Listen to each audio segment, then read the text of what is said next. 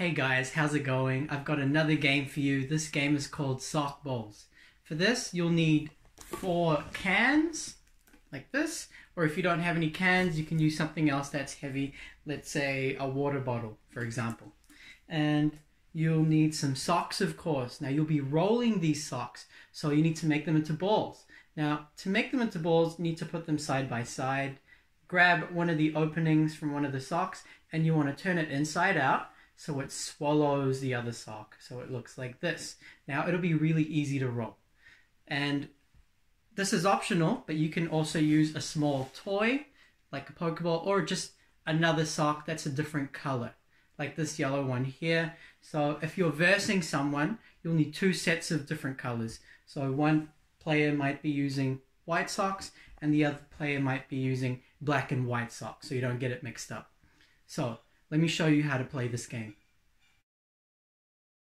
To set the game up, get your 4 cans or anything heavy and then make a square. You want to use the cans to mark the corners of the square.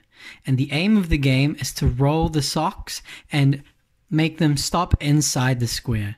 So for this, you don't want to do it too fast. As you can see here, when I do it too fast, it goes outside the square and I don't get a point. But for the second roll, I do, because I controlled my roll and I did it a little slower. For my third one, I controlled it as well and it landed inside.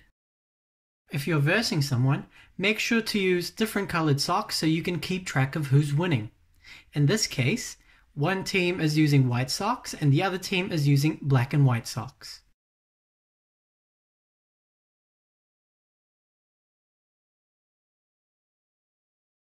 So for this game, the black team wins because they've got 3 socks in the square and the white team only has 2.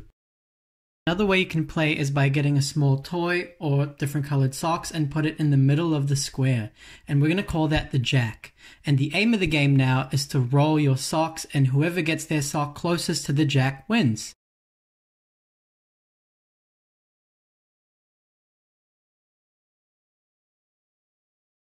So in this game, the black team wins because they have the sock that's closest to the jack. For more advanced players, you can use a point system to make the game more interesting. You can earn points for each round, and whoever has the most points after all the rounds wins. When all players finish rolling all their socks, we have a look at whose socks are closest to the jack. For this example, the black team is closest to the jack and they get 2 points because the 2 black socks are closer than any of the white socks.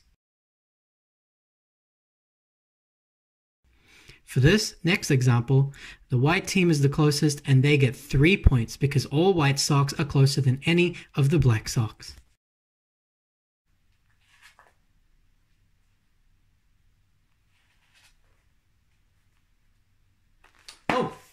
So that was Sock Balls, and I hope you guys give it a go at home. If you do, send me some videos and photos. Challenge an adult while you're at it. See if you can beat them.